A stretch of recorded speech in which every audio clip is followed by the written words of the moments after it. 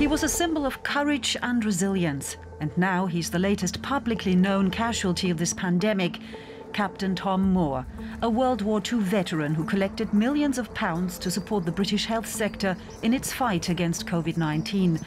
Now Sir Tom has succumbed to the virus himself, and Britons are bidding him farewell.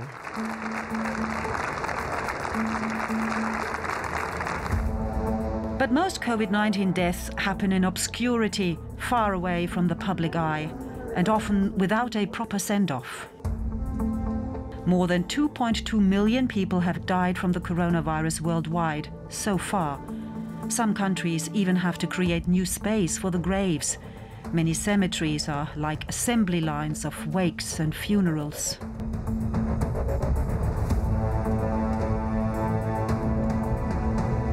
The pandemic has made one of the most traumatic experiences in a person's life even harder to cope with.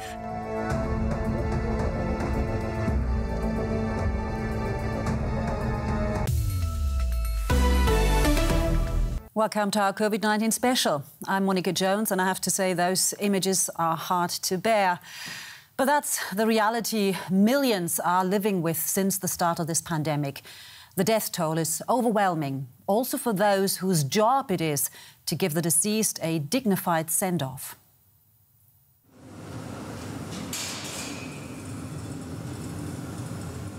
There should be a moment of prayer, but there's no time for that. There are simply too many coffins, too many bodies arriving at the Döbeln crematorium in Saxony. Some days, there are more bodies than we can actually cremate on a single day. This is strenuous for our employees, also because there's no end in sight.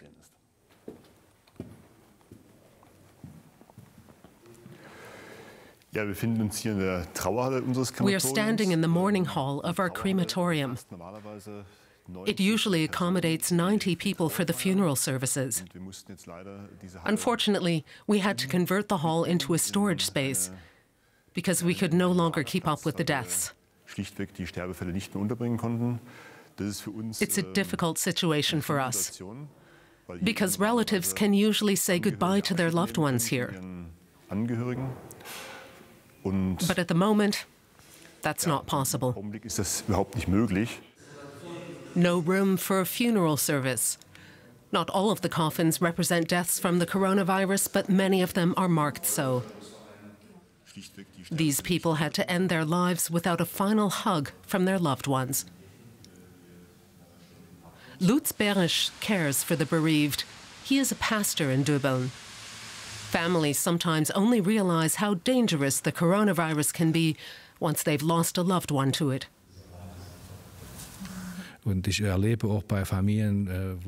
I have contact with families who have lost a relative because of COVID-19.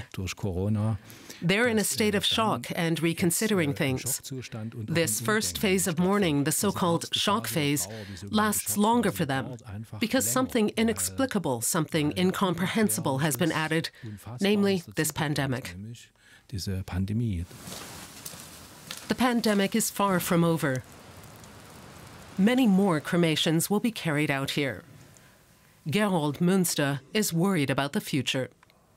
Assuming that the number of infections remains high, it follows that the number of deaths will too. And that means we won't see any relief here until mid-February at the earliest. It is a winter of mourning in Döbeln, as it is in many places in the world during the pandemic. Thorsten Benkel is a thanatologist at the University of Passau, which means that he engages in the academic study of death and dying, and he joins us now. Good to have you with us. Now, people die all the time, we all know that, but is losing a loved one now during this pandemic harder than normally, or is that just our perception? Well, I think it's hard all the time. It doesn't really matter what the circumstances are. If you lose a loved one, you deal with different things than just the cause of death. I mean, of course, it's tragic to have a pandemic and so many people die. It's the sheer mass that really makes us feel uncomfortable when reading the news. But for the families, for the bereaved ones, I don't think it really matters so much. But I mean, the difficult part of mourning, and I know that from personal experience, is the part of letting go. And that is usually helped by rituals and ceremonies that can't take place now. How can we compensate for that to help us get closure? Well, that's true. The problem is that the pandemic has some effects on all those rituals. You can still have rituals, of course, but you cannot have the traditional way of letting go in a burial, for instance, and you cannot talk to the funeral directors in a way that you could do before Corona struck us. People nowadays tend to individualize their mourning more than they did decades ago. So for some, not much changes, because they say, if I lose a loved one, I will treat this problem in my very personal and own way. So I don't need those collective rituals. That's the one perspective. But the other perspective is people say, I need the usual, the traditional surrounding. I need the traditional rituals. I need a way to let go that is that has traditional bonds with everything that I've learned from my childhood on how we treat the dead. And those people are really desperate because they cannot have what they are used to or what they expect from letting go and losing someone they love. I talked to some people who said, I wanted to go to the funeral director and all I got was an email link and I should do everything online and type in what my wishes are, and no one was willing to talk to me in person, and I just have to pay then, and we do it on a written basis, and for them it was really terrible. Right. I mean, and they need something. Death is an extremely personal experience, as personal as it can get. If we turn sides, let's talk about those on the other side. I mean, how important is it for a dying person to have family or friends around? Because this is something that a lot of those who are left behind really grapple with. Yeah, that's true. Most people that die and consciously know I am dying, for instance, in a hospice or maybe of cancer or something like that, most people want their loved ones with them, their family, their friends, their partners, their children. That's the usual way. Very small minority say, no, I don't want them with me because I don't want to, give them an impression of a loved person dying and having these pictures in their minds forever. But this is a minority. Most people feel more comfortable, and due to the pandemic, this is not as much possible as it used to be. In the first round in the spring of 2020, they had a lockdown even on those hospices. People were not allowed, or only one person was allowed to attend or to visit someone. This has now changed in many parts of Germany, at least. But still, it's far from being perfect because, if you want to see someone who's about to die, you don't really, it's not the first thing on your mind is the hygienic elements of it or the rules that come with it. You just want to be with this person. This is an emotional matter, and emotional matters are cannot be compensated by rational measures. How important is a ceremony, not just for us as individuals, but for society as a whole? Well, society needs rituals and ceremonies because they are a symbolic frame, so to speak, for living together. For instance, a burial, it doesn't really matter what the deceased person thinks about it because that person is dead. It's done for purposes of showing solidarity to all the other people that still live. The people the relatives and the neighbors, they show and present themselves to attend the funeral so that we all know we stand together, we are united, even if we are usually not. That's the core idea of a burial ritual. Nowadays, in individualized society, it's become a bit different, though. Of course, but it's also, I mean, now this pandemic, that's why it's called a pandemic, there are more than 2 million dead around the globe, and we've hardly had national memorials so far. Only recently, US President Joe Biden, 1 year into the pandemic, actually held a memorial for more than 400,000 Americans who died of COVID-19.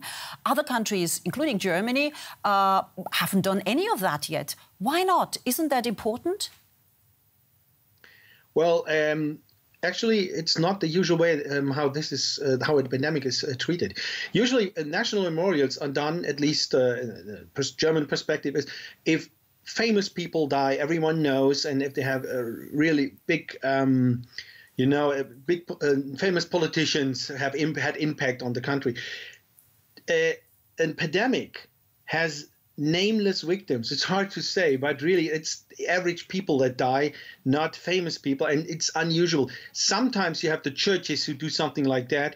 They will do that once it's over, I guess. We will then reflect on what has happened, and there will be some rituals, some symbolic gestures, but it is not something that society really demands. It's purely symbolic. It doesn't help the relatives who lost someone. I mean, it's a harsh perspective maybe that I'm taking as a scientist, but really it doesn't help much, and people realize more and more, more and more in an individualized society, that we don't need those collective rituals. Rather, people prefer personal, individual rituals that really put the person lost in the spectrum, in the center, and not everyone who died, because those hundred thousands or millions who died, I don't know any of those, and even if I know 3 or 4 or 5, the others are not important for my life. You can't relate. It's hard to say, but that is no one can really relate to them. We all read the news and say it's terrible, so many people died, but for us it's a number. For most people, it's just a number. We don't really get the scope anyway. If you hear 2 million dead, you can't even imagine what 2 million people are. If you see them at one place from a helicopter, 2 million people, and you realize they are all dead, that would be terrible, but we don't have that perspective. Exactly. You just say that we read about it every day and we say it's terrible. It's quite interesting, actually, and I've heard it from other people as well. And it happens to me that I've been reading those daily death statistics now for weeks and weeks, and it starts to no longer really bother me. Is that worrying or is that normal? Yeah, that's absolutely normal. That's exactly what happens. In the first weeks or months, people are really terrified. Oh, I can't get this disease and I could die and my loved ones could die. But we get in a very, uncomfortable way, we get used to it. We don't like the idea of having a pandemic. We don't want to die, but it's the same every day. You read those statistics every day, and once it's more, once it's less corpses, but we get used to it. People always get used to any conditions they live in, and this is what's happening with COVID right now. Now, this is, of course, not the very first time that humanity faces so many deaths in such a short period of time. We've had world wars, we had the Spanish flu, we had various plagues. Are there any learnings? What do we know about those crises and how those affected people and the way they were dealing with death? Well, in the past, the good thing about those plagues was that they were very, they didn't take place in a globalized world. You had specific regions mostly, sometimes quite big regions, like it was the whole of Europe was affected, but nothing else then.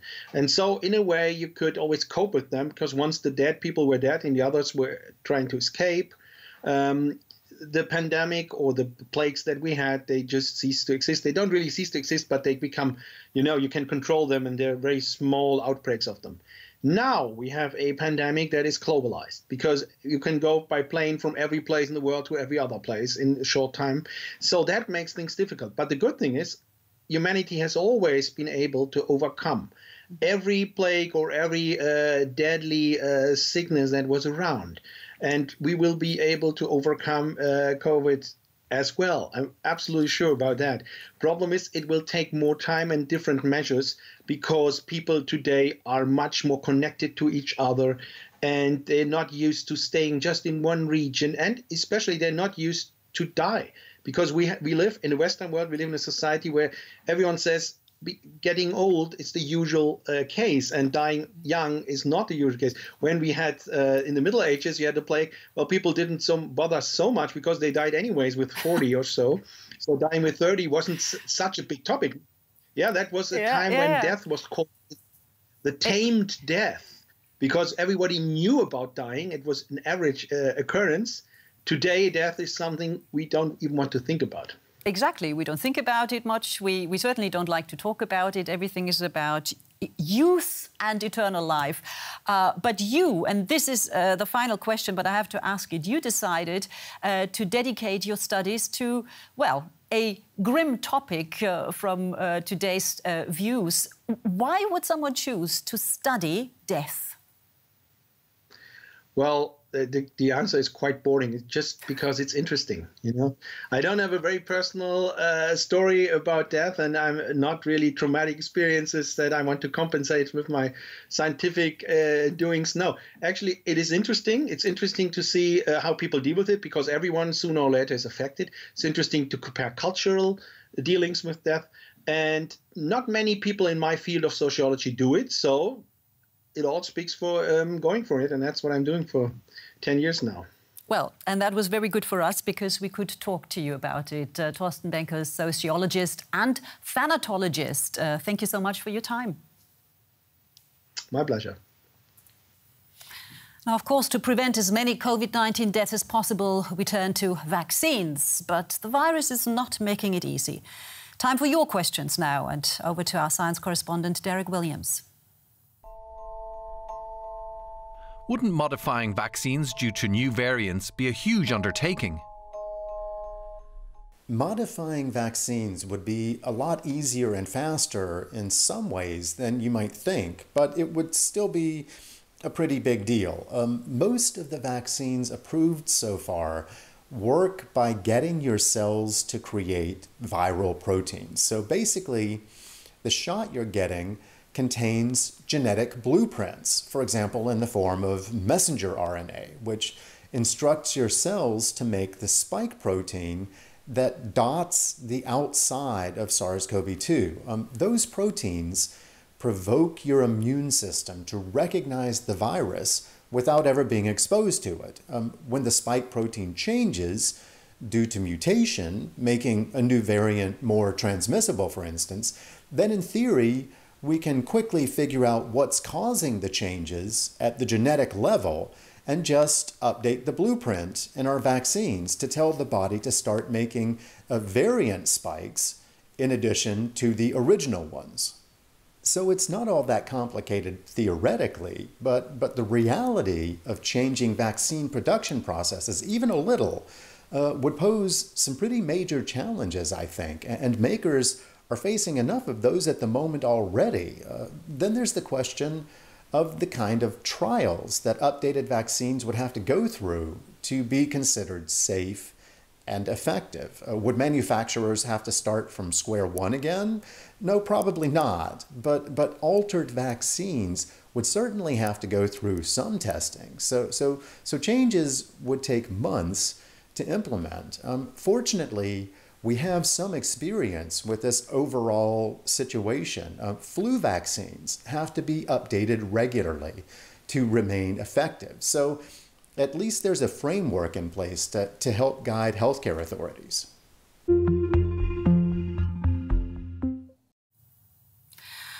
Back to Captain Tom Moore. He may be gone, but his legacy lives on. The super fundraiser has inspired 11-year-old footballer Imogen Papworth-Heidel. She is using her skill at kipi-apis, the tricky art of keeping the ball in the air without letting it touch the ground, to raise thousands of pounds for key workers. And she's also inspired others to use their soccer skills for a good cause. Now, shortly before he died, Captain Tom said Imogen's efforts were cool. And we want to leave you with that thought.